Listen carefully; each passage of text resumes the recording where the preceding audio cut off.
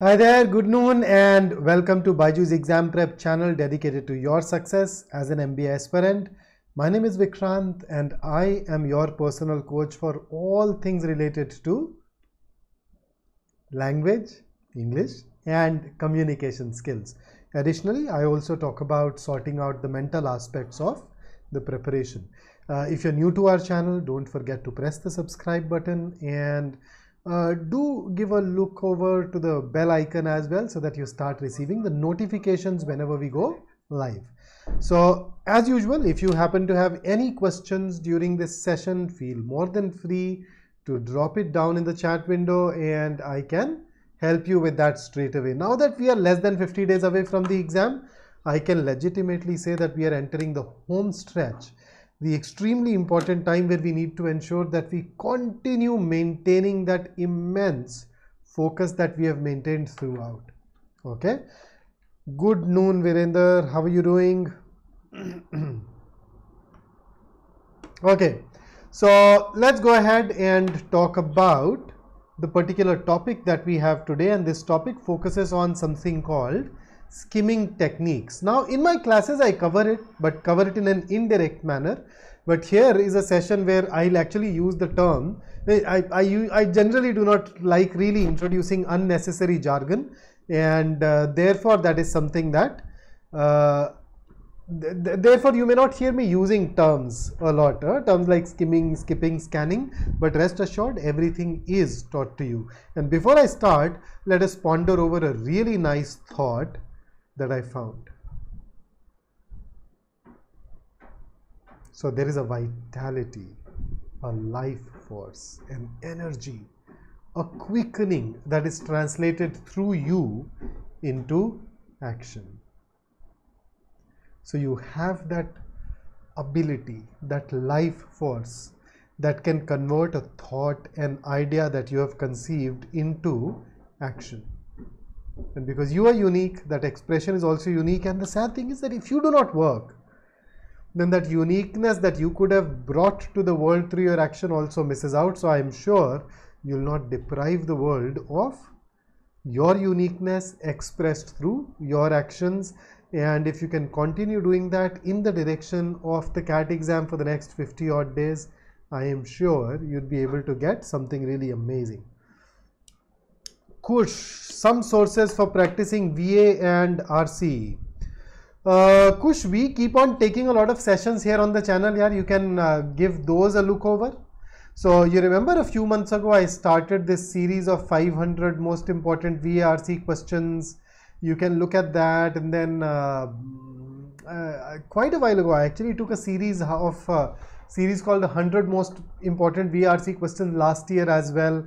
I'm not repeating those questions, so you can check that out as well as attending things here. Additionally, if you look at our app, we keep on uploading fresh practice material there all the time. So all of these different places can work. You can start tapping into previous year papers, and then thereafter I think it all depends on what it is that you need more help with, more inputs about. So if you do not have accuracy in a particular area, I think your focus should be on how do I get this right instead of just blindly practicing. Okay, so hopefully that should help. So let's go ahead and talk about skimming now. So what do we really mean by skimming? You can put your answer in the chat box down below, but then let me take a slightly tangential path to the right answer. Have you ever heard of something called skimmed milk? So just quickly drop in a yes or a no. You've heard of what skimmed milk is?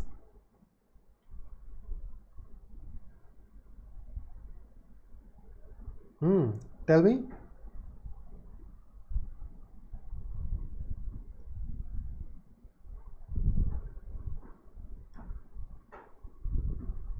Kuch, 70% is threshold, that's good. Let's see if we can take it over to 80. Question type by question type.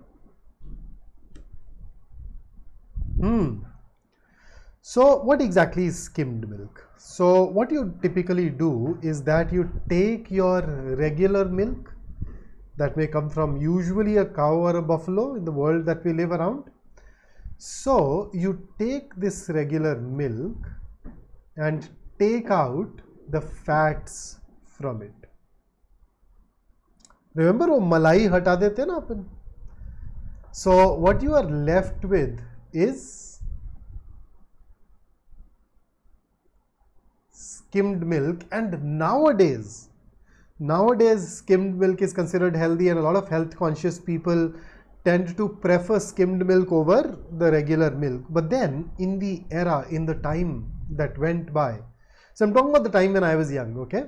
When you take out the fats from a milk, what do you use these fats for?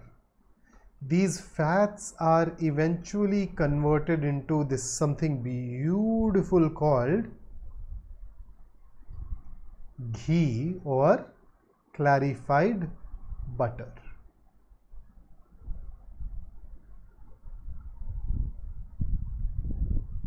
So when I was growing up, my nani, my maternal grandmother, she used to have 3 cows at her house, and every winters she will send a tin of clarified butter that was made at home with an instruction to my mother that the children must have 2 spoonfuls of this ghee every day, a spoonful in the morning, a spoonful in the evening, raw.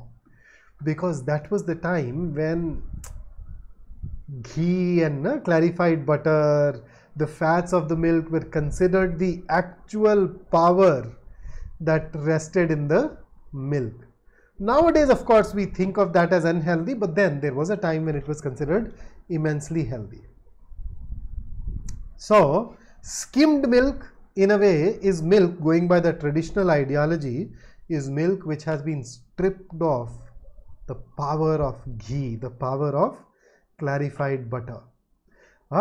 So when it comes down to skimming the milk, you take out what packs the power in it. Similarly, when it comes to skimming a passage, it is all about taking out the power of the passage, or in other words, it is all about taking out all those ideas that are important in the passage.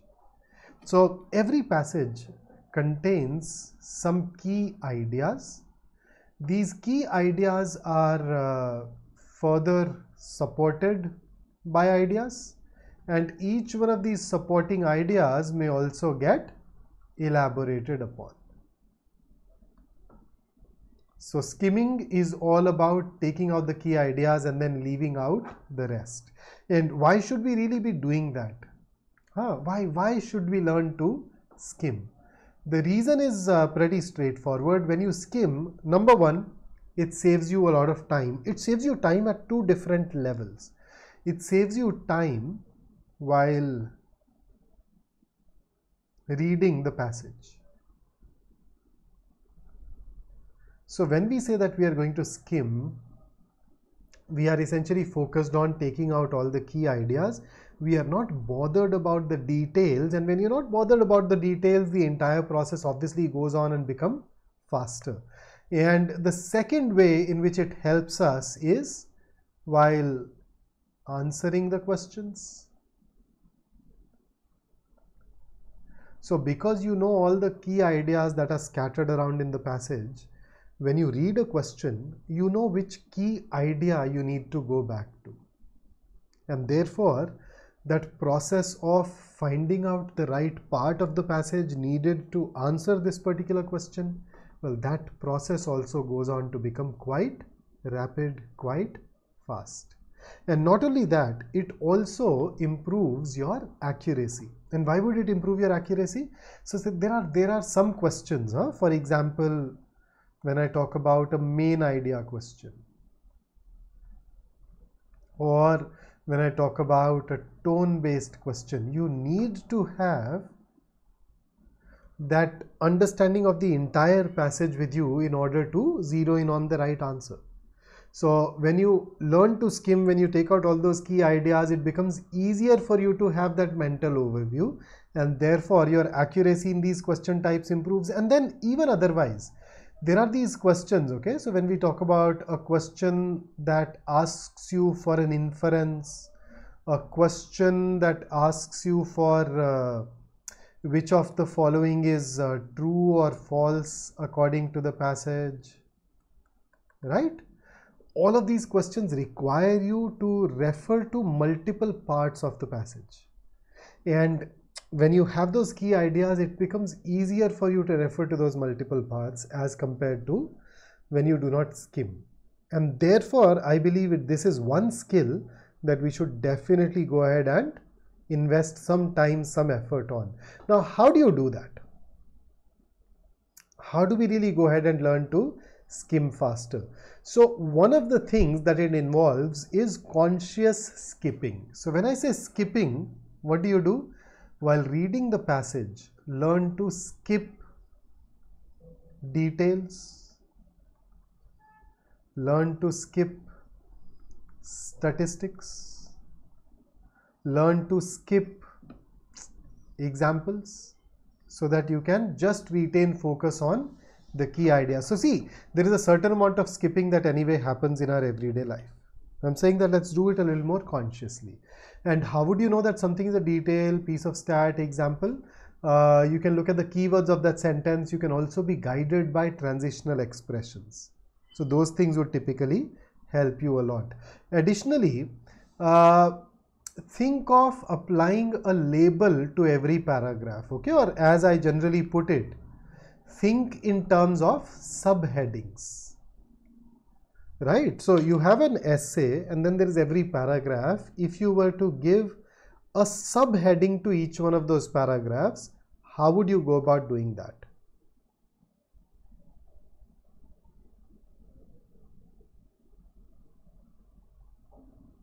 Right? So that subheading sort of becomes your placeholder for that particular paragraph, right? And I'll demonstrate it to you with the help of an example pretty soon. Okay?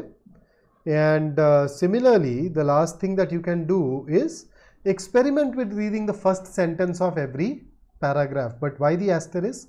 See, this asterisk is, number one, when I say each paragraph, I'm saying do not do this for the introduction. So read the entire introduction completely, and thereafter for every paragraph experiment with reading only the first sentence. But then this will work only for academic writing. This may not work for each passage, and that is why I want you to experiment. After a while, after you've started this experimentation, it can develop that instinct for finding out whether the given passage is a academic piece of writing or not. And if it is an academic piece of writing, you can rely on this approach. Otherwise, you can always go with skipping. With that said, I normally advise that it is a skill. If you practice doing it every day, eventually you anyway go on to become better. In the journey of becoming better, you can use some of these pointers to speed up the process. But anybody who's putting in that effort, along with becoming better at para summary questions, because quite a few things that we have talked about here are taught in para summary questions, they would generally take care of this. So let us go ahead and practice together. What I will do is that I'll take you through two passages. In the first passage, I am going to take a pause and I will ask you for the key idea of every paragraph that you read. And even if you're not able to give it a key idea, at least give it a subheading. And I will share my subheadings, my reading of that passage with you, so that your approach, your process also becomes a little more fine-tuned. So let's go ahead and read a passage. So here is the first one. So you notice there are two paragraphs. Please read both of them and come up with your subheadings. And then you and I can swap our subheadings for these two. Go ahead and tell me what you think.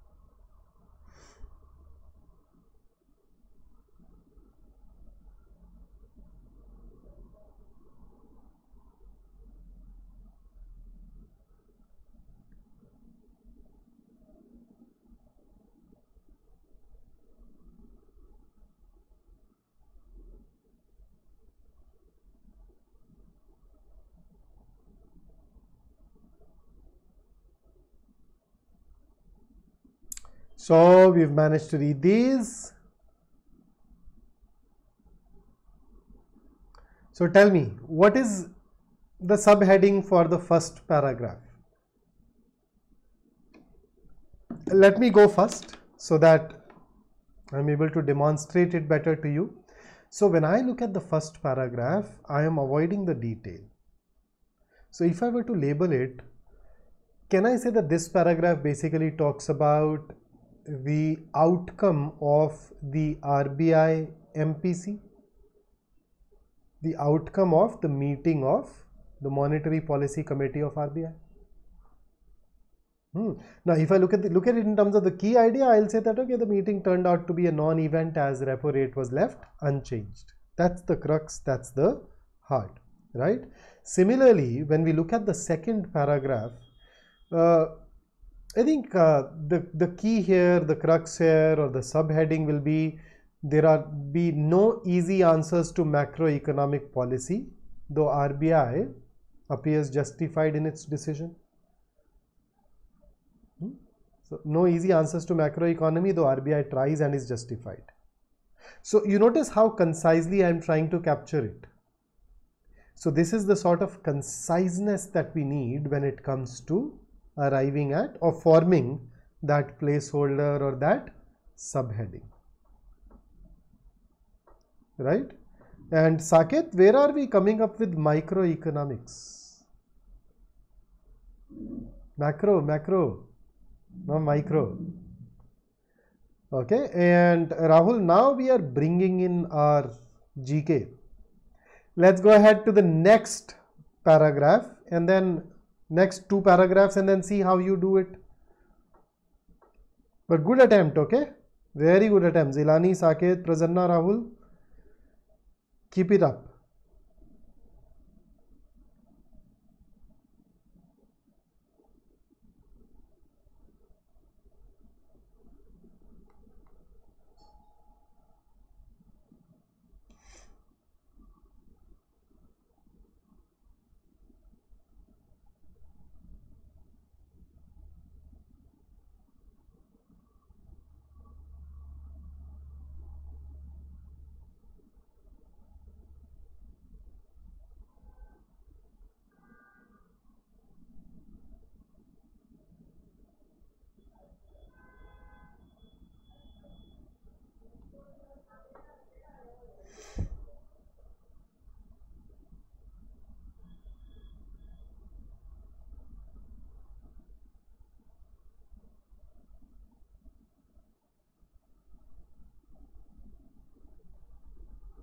So I'm giving you more time so that you are able to come up with that gist. Although for those of you who've been practicing with me for a while are probably already in that habit. But do share this, huh? Come on. Do share it with me.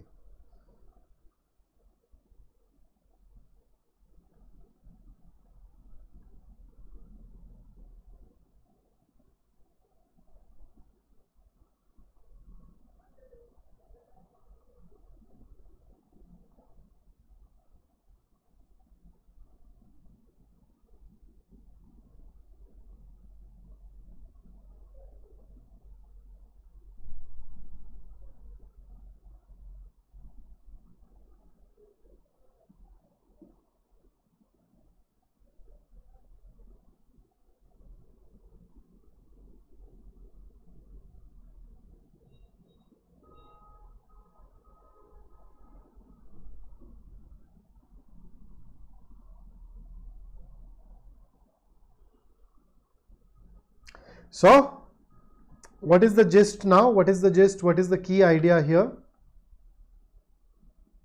So, when I look at the third paragraph, can I say the third paragraph talks about the reasons behind a central bank tinkering with interest rates, lowering or raising of the interest rates? So, you give me the gist, the key idea of the fourth paragraph. Come on, try to capture it very concisely. It will also help you in para summary questions eventually.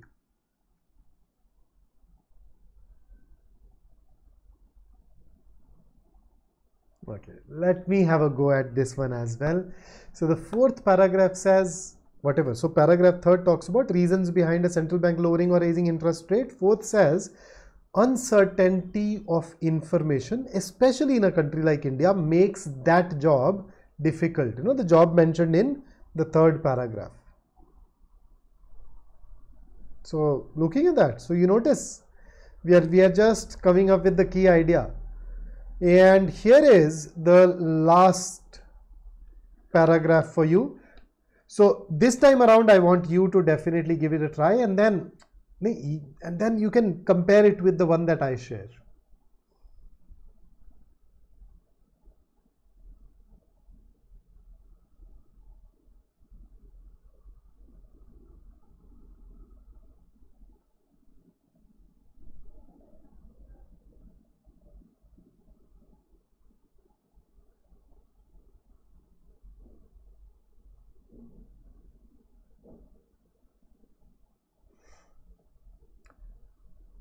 Saket, we should not use the word adverse with outcomes because it was not always adverse outcomes, right?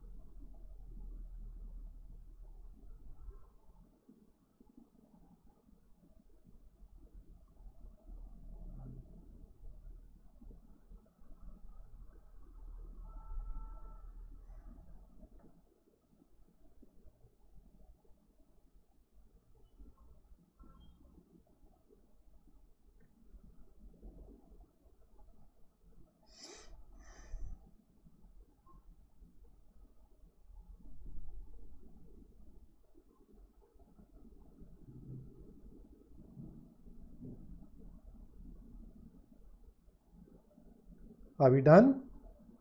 Shall we go ahead and have a look at it? So what is your key for the fifth paragraph? So if I were to come up with it, I'd say RBI decisions are taken to create feel-good factor. And if the uncertainty persists, RBI is likely to do nothing.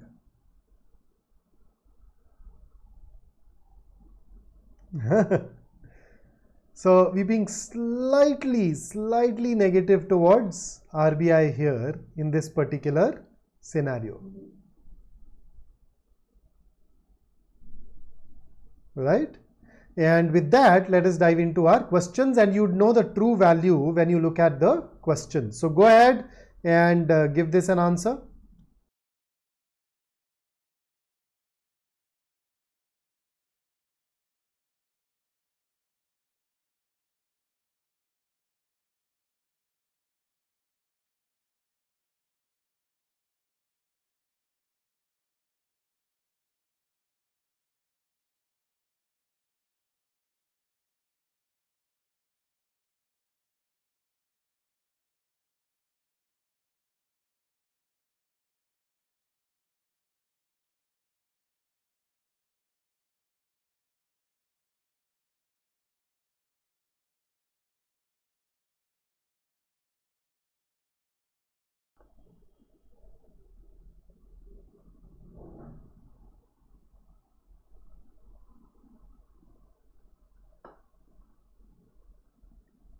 Okay, so a lot of us have gone on to share B as our answer to question number 1. Now you notice the importance of all of those key ideas.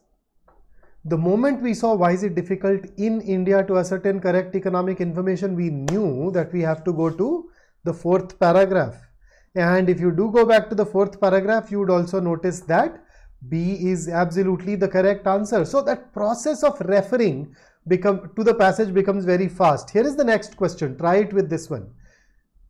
Now in this case, you obviously cannot refer to one particular paragraph by going by the question itself, but for each one of these answer choices, you do need to refer to the passage. So let us see how you deal with it.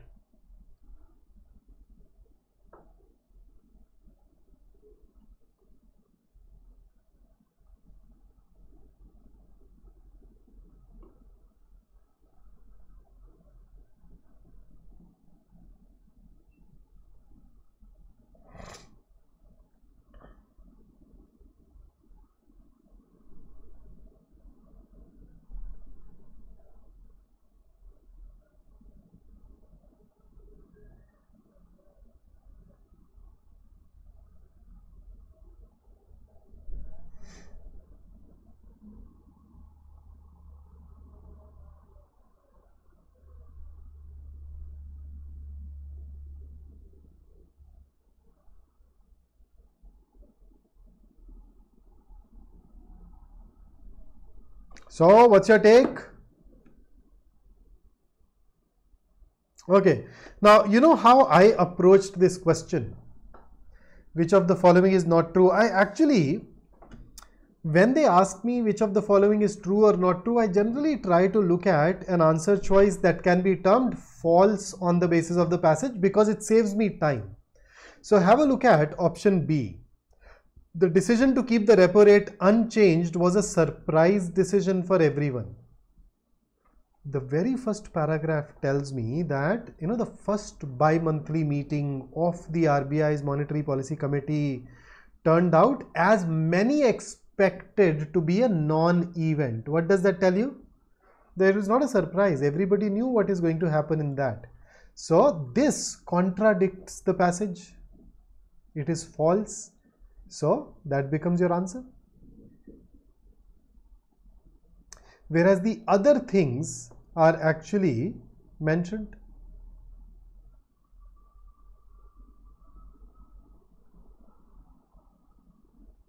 So D can come from third paragraph, C can come from fourth paragraph, and IMF's opinion has also been shared in the passage. So easy to look at in that sense. Okay, let's go ahead and have a look at the next one. What is the central idea? This is where a compilation of the key ideas of every paragraph will help you a lot. Oh, some of us have chosen A, so let me, for the previous question, let me just go ahead and answer that too. Let's just refer to the last paragraph. I think I did not give you the right.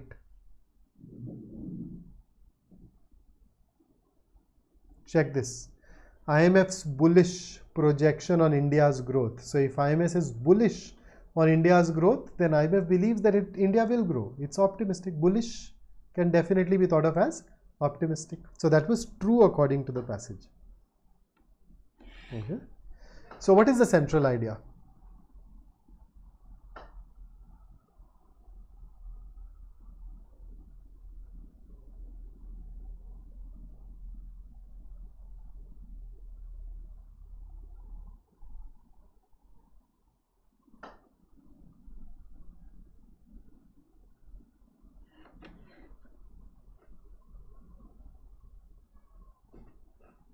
Okay, Rahul, in how many paragraphs deal with this particular theme? It is hard to ascertain correct economic data of the country. Exactly one, the fourth paragraph. Now come to think of it, if I give D to you as an essay topic and I ask you to write an answer around it, what will your answer be? Well, what kind of essay will you write? You talk about different types of economic data, then you talk about the challenges in getting that economic data, and then you would conclude from there that what makes it hard. You definitely have multiple paragraphs talking about it. Whereas in this case, I think the passage that you've just read and the essay outline that we could create from option D, they are completely different. So D is what we will call a narrow answer choice when it comes to a main idea question.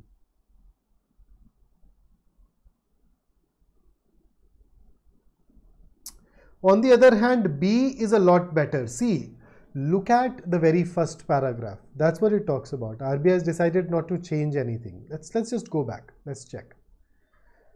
So, RBI did not change anything and it was expected.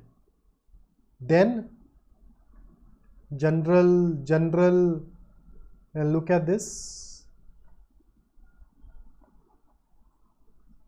So starting here, ending here, so we are very clearly talking about the approach of RBI or the changes brought about by RBI, and that is why B should be a better answer choice than option D.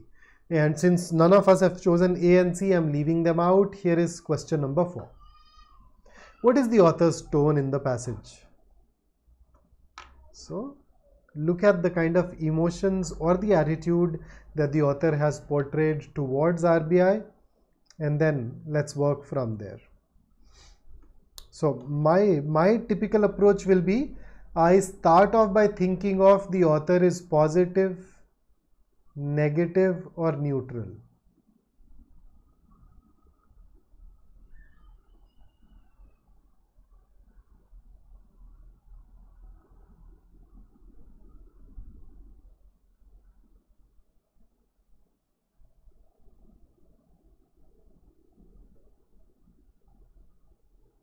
Okay, so in this case, can I say that the author is mildly negative towards RBI?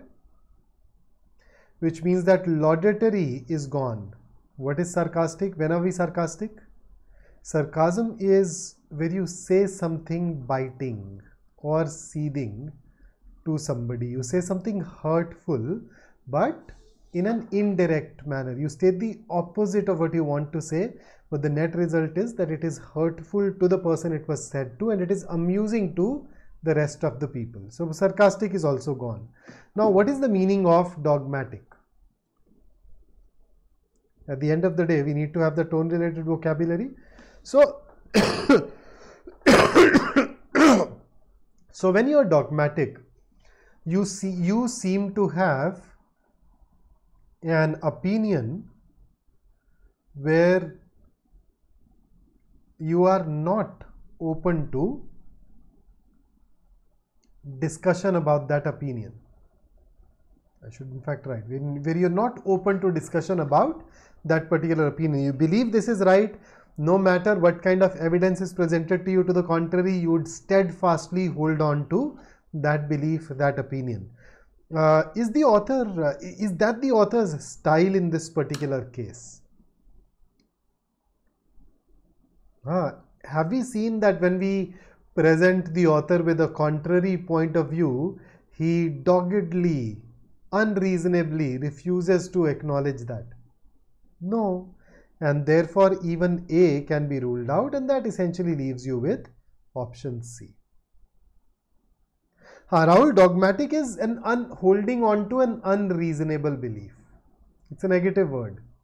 But the author's attitude is not exactly negative, right? But the author is mildly negative towards the RBI, and therefore we can definitely use the word critical. Although even that may not be the absolute exact tone, but you know that we are supposed to go ahead and choose the best from the given lot. Okay, so with that, let us dive into our next passage. So try to take out the key idea of every paragraph when you're reading it, and then I'll take you over to the questions. Ready? So here is your second passage.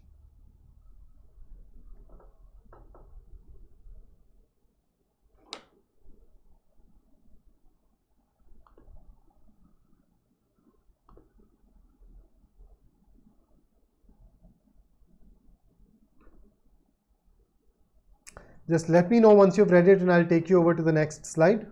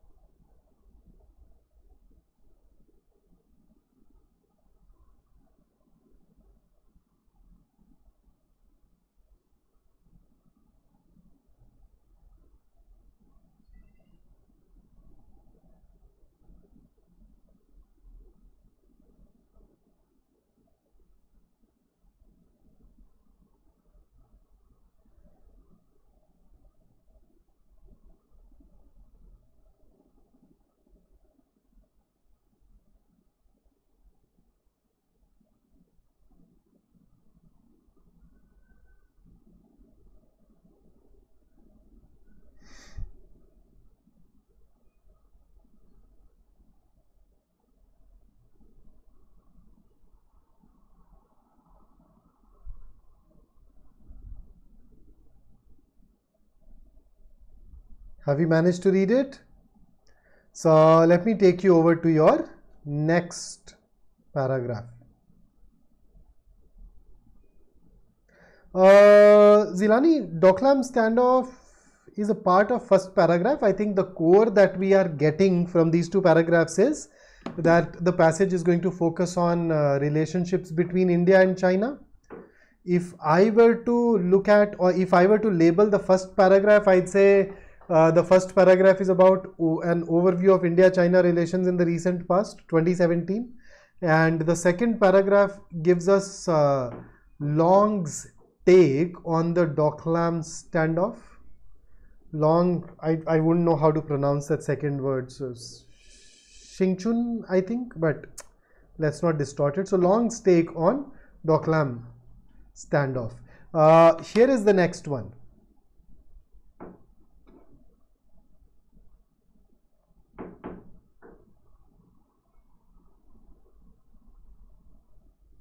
Yeah, absolutely. Much better, Om and Angela.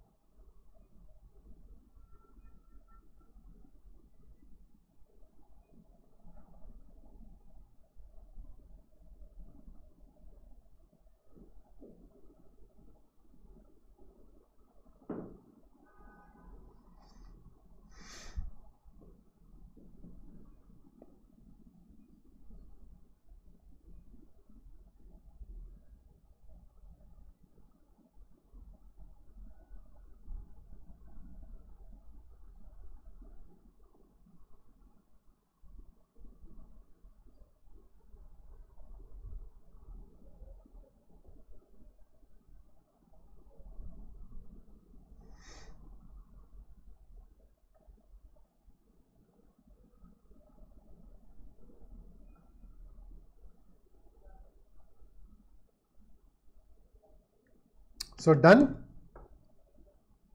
My key takeaway from this paragraph is things have improved between India and China, but contentious issues still remain. So things are improving, but contentious issues remain. So it talks about some of those contentious issues, and then here is the next paragraph for you.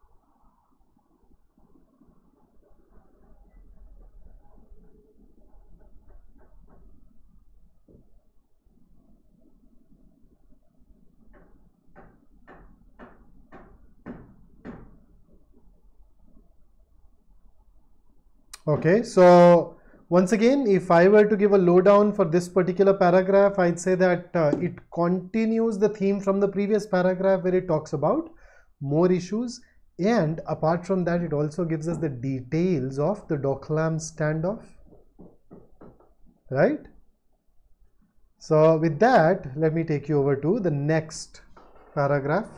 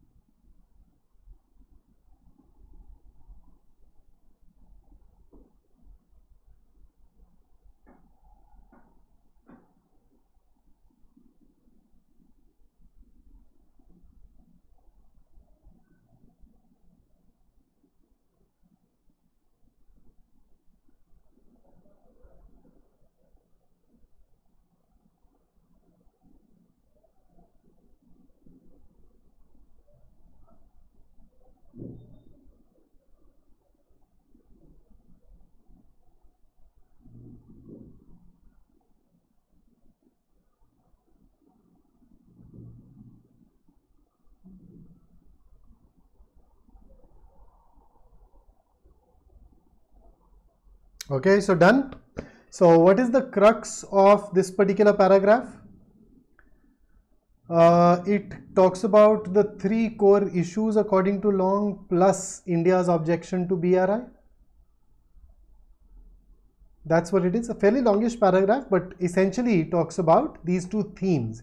I am deliberately skipping the specifics because if I get into specifics, it takes time and it makes it tougher for me to retain everything, right? So let's dive into the next paragraph.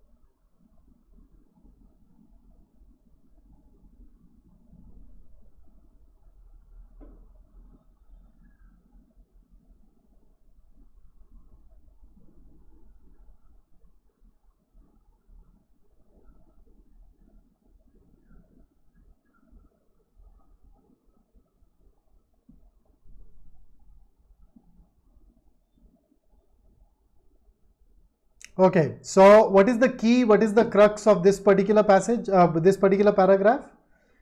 It talks about Indian resolve on Doklam plus rising exports to China, gives you some data. And here is the next one, the last paragraph basically, and then we'll have questions.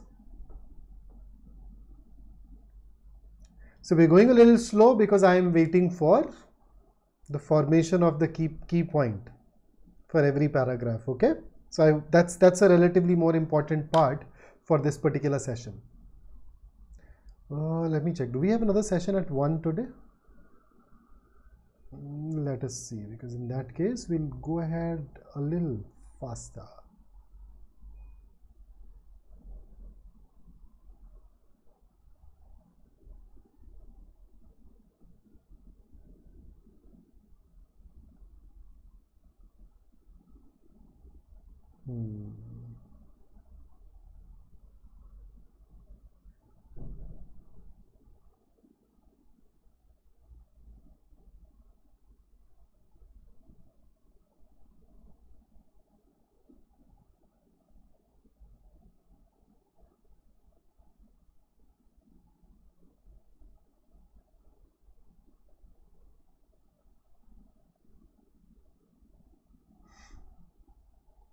Okay, so once again, my key takeaway from this paragraph is exports increased.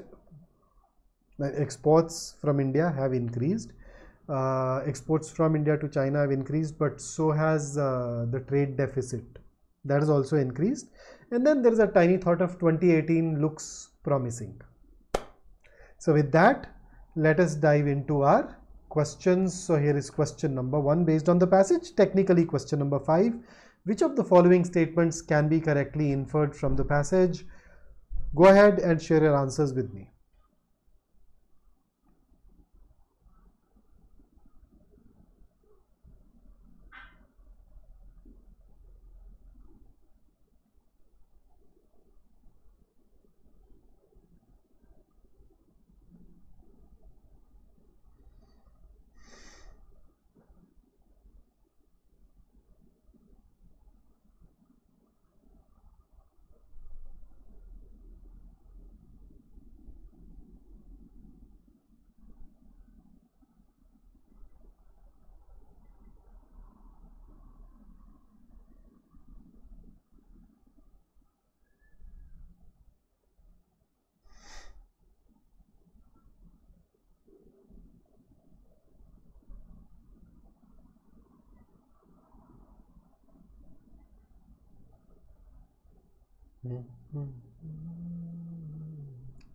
Ready?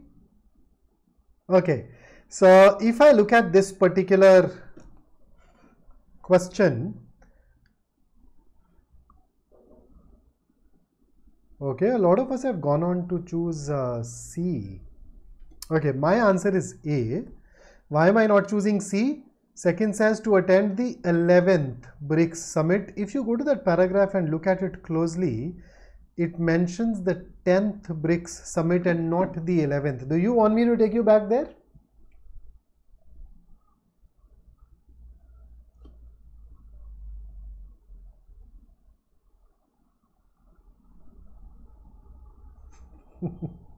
So it was 11th and not, it was a 10th and not 11th, and therefore second is not true.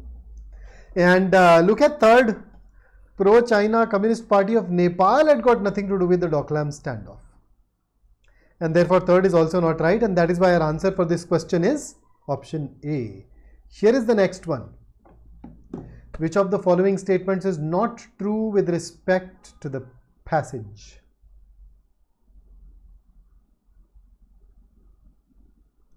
What's your answer?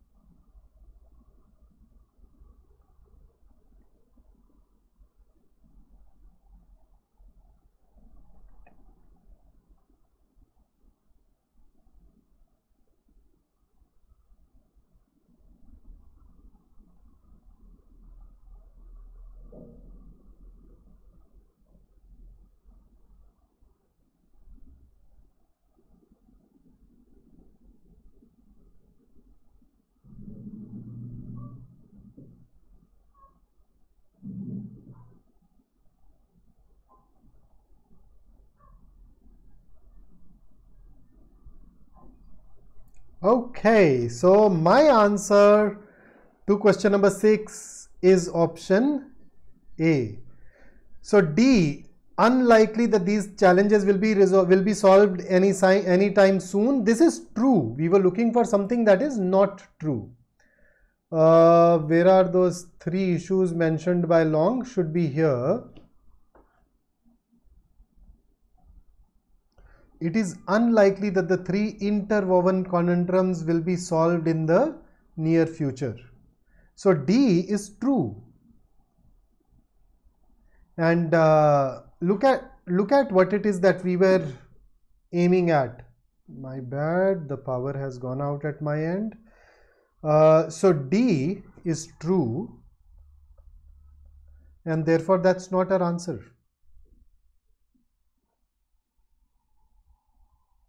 A, on the other hand, is false. You can refer to the very first paragraph and you'd find the reference there. Let me take you back. Sorry, ज़्यादा ही पीछे चलेगा यार अपन. Notice this. They are vowing to create favorable conditions for development. So, going by that, I'd say that A, which says no one is willing to make a move for any favorable condition, can very easily be termed false, and that is why our answer here should be option A. And with that, let me take you over to the next question. Here it is. So Kush, so that is exactly what the passage also said, no, that it is unlikely that these 3 issues will find a solution soon. And that's exactly what the option D also says. It is unlikely that the 3 challenges will be resolved anytime soon, and this is exactly, so it is unlikely that these will be solved in the near future. Exact same thing, no? इसमें अब और क्या बताओ? कुछ और confusion है तो बता, I can then pitch in with that. 7th.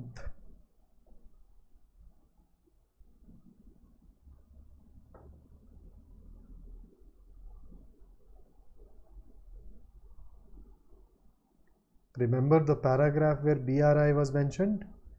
Refer to that and tell me what the answer should be.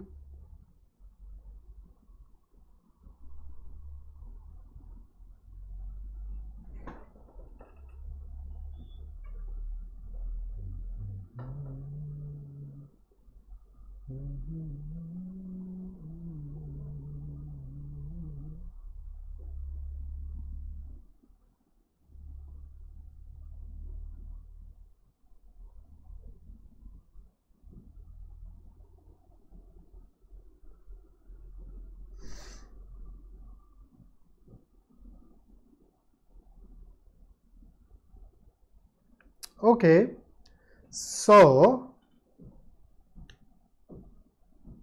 absolutely yes, the correct answer is indeed D. So that's what I brought for you today. Don't forget to like the video before you leave, and if you want more practice, join us for a CAT marathon tomorrow at 1. So in that marathon, we take you through everything that the CAT asks. Okay, we touch upon every single section. We're starting at 1 p.m. and we will continue for at least 4 hours, maybe even longer. So stock up on your tea, coffee, snacks, and then tune in at 1 p.m. Besides that, we have started a CAT crash course where we give you a lot of, where we take you through a lot of sessions. Make sure that you attend those at 7 p.m. every day. Then the next All India mock, the window will open on 27th of October. You can register and practice that too. And for a very comprehensive practice, you can enroll for our test series, which as you can see gives you more than 80 mocks and 10,000 plus practice questions actually. So that can come in very handy. People who have gone through it have gone ahead and ensured that they managed to get great percentiles. So that's it from me today. I look forward to meeting you in my next session together. Until then, stay safe, stay focused, stay in touch, and keep working hard. If you need us, we are just a message away. Take care.